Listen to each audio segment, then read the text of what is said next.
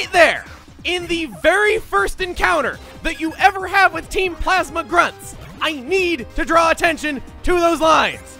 So often, all over the internet, Team Plasma is so stupid and hypocritical. They want to liberate Pokemon from humans, but they battle with Pokemon themselves. They're so hypocritical. Oh my god, it's so stupid. How did they not see such a massive plot hole?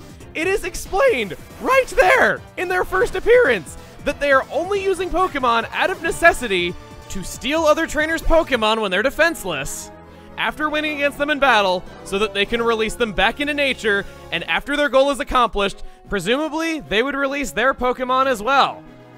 It's established from the very first time that you ever see them using Pokemon of their own.